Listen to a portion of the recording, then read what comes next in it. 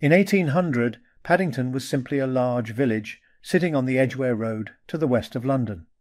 It was a rural settlement situated around a green called Paddington Green. On this map by Horwood, you can see the Edgware Road running diagonally across the scene. The Harrow Road runs west from a junction with the Edgware Road, and the new road runs east. As London's canal system was planned, Paddington's convenient location was spotted. It was connected to London, and the area to the south of the village was still fields. The Paddington arm of the Grand Union Canal was opened in 1801, with Paddington being chosen as the site of the basin because of its position near to the new road, London's first bypass. The new road is now known as Marylebone Road and Euston Road, and led to the east, providing for onward transport to the city. In its heyday, Paddington Basin was a major shipment facility and a hive of activity, as can be seen on this 1829 map. As the 19th century wore on, road congestion in London was reaching a crisis point. The 1846 Royal Commission on Metropolitan Railway Termini banned construction of new lines or stations in the built-up central area of London. The concept of an underground railway linking the city with the main line termini was first proposed in the 1830s. Charles Pearson, solicitor to the city and a social reformer, was a leading promoter of several schemes. In 1846 he proposed a central railway station to be used by multiple railway companies. The scheme was rejected by the Commission. A wide range of solutions were proposed, but all were rejected by Parliament. The radical solution of an underground railway eventually proved to be politically acceptable, thanks to the dedication of Pearson. A route was agreed between Paddington Station via Euston and King's Cross mainline stations to Farringdon. After successful lobbying, the company secured parliamentary approval under the name of the North Metropolitan Railway in mid-1853. Once again, the new road became important to this story. The Euston and Marylebone roads would be dug up, then the railway would be laid and covered over, restoring the road. This cut-and-cover system, along just one continuous road, covered the entire route between Edgware Road Station and King's Cross. The route at the western end was designed to follow the canal basin and then emerge into Paddington Station itself. This part of the plan meant that Great Western Railway engineer Isambard Kingdom Brunel put money into the project. The company's name changed again to the Metropolitan Railway, and construction began in 1861. The Metropolitan Railway opened on the 10th of January 1863 and was an immediate success, though its construction took nearly 2 years and caused huge disruption in the streets. In this video I'm going to walk the first section of the world's first underground railway from Paddington Station. I'll take in Paddington Basin, emerge onto Praed Street and arrive at Edgware Road Station.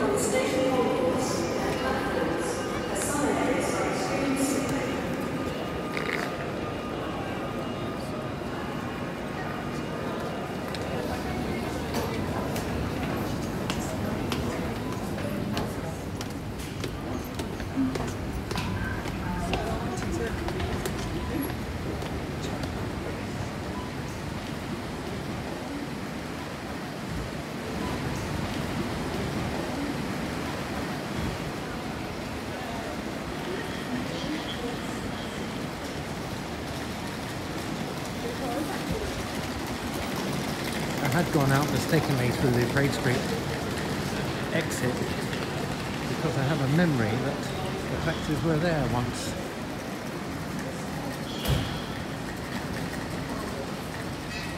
I think they were always here as well.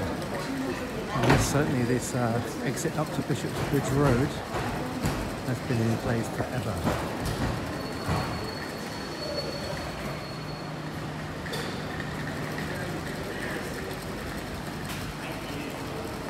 still forming the way outside into the Grand Union Canal.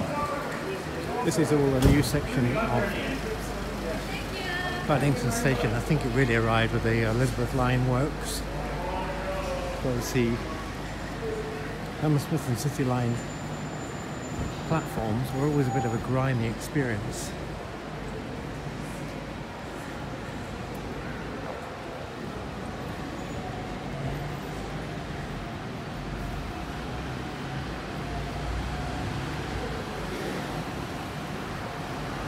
Okay, now I see how they're going to get us to Grand Union Canal, because they're taking us under the taxi ramp onto the other side where the canal is. That makes a bit of sense. This is a great wall, which is all kids' paintings of after the COVID pandemic, thanking the NHS for their work. And this explains it.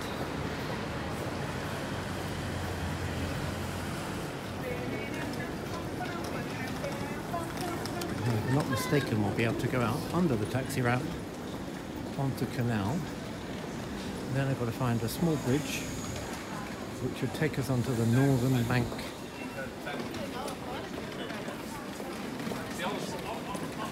This is not the only canal walk on the Hammersmith City, of which this video is part.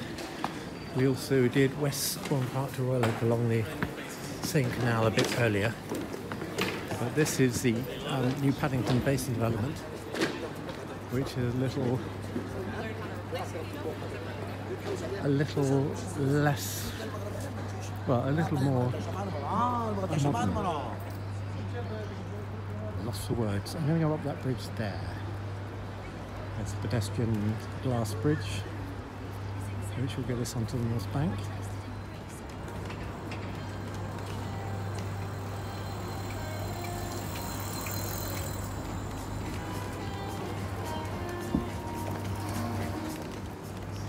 I might, in the course of events, have to just cut out the sound that I just passed, and it played a bit of a U2 track, a cover version, and being that the YouTube algorithm now picks up everything, it's probably going to demonetize the video as a result.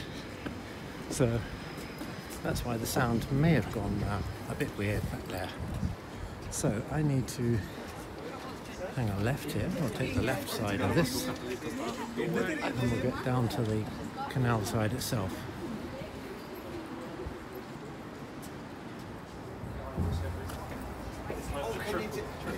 I am aware that if I'd done this walk, say 10 years ago, this would have been a totally different experience, because this was a really grimy area, much more in fitting with the look of those buildings across the road, across the canal there.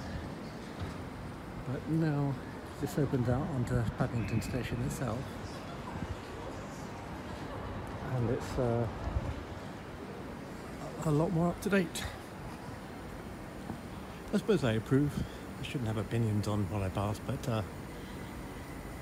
this wasn't a very nice area before, and now it's not an area where you feel if you have a camera on the side of the canal you might get jumped by someone.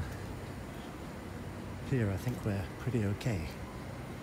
So this is the Paddington Basin.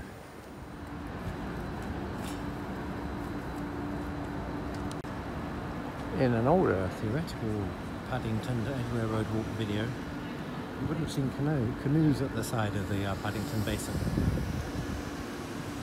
And here's a bit of history which I won't read out, because you can probably read it for yourself.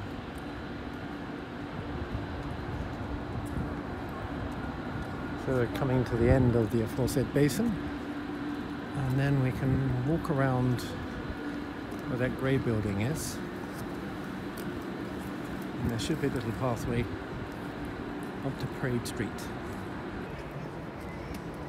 It's quite extraordinary how the world has settled down into an architectural style which is generic. It's a lot worse, worse is pejorative. It's a lot more noticeable in housing, which are very, very similar now all over the world. Right, who's this chap?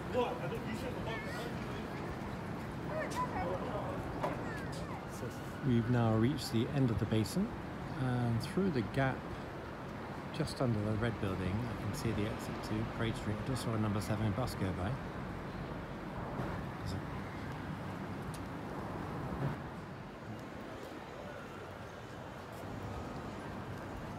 And it's apparently called Merchant Square, this area, and it was developed in 2014. So Brewdog has craft beer for the people. That's very generous of them. And I did a spy way out onto Parade Street, and we're going to be very near to the junction of Edgware Road here.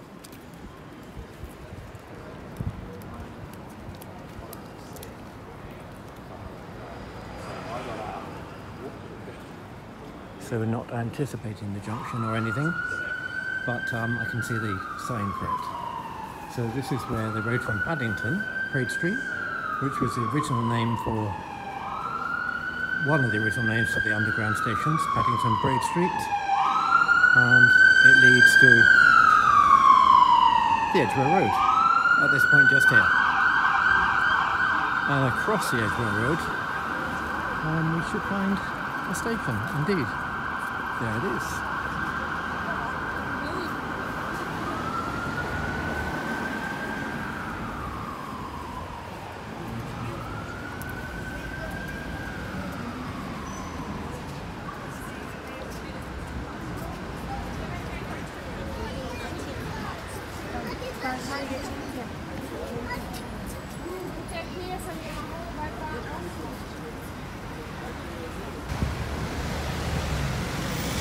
We recently had a turn on red rule, which is not being obeyed by most drivers, where you should give way to pedestrians. So this is Chapel Street, which appears on some quite old maps. It was already in place before the area was properly developed. I assume it leads to a chapel.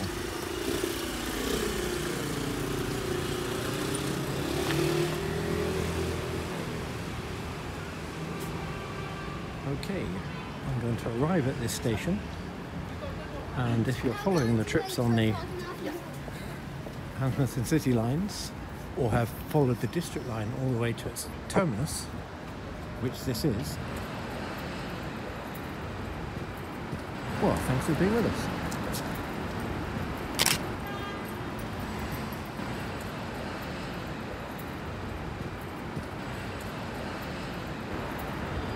I don't know when that dates from, Metropolitan Railway. But it's quite beautiful. Edgware House.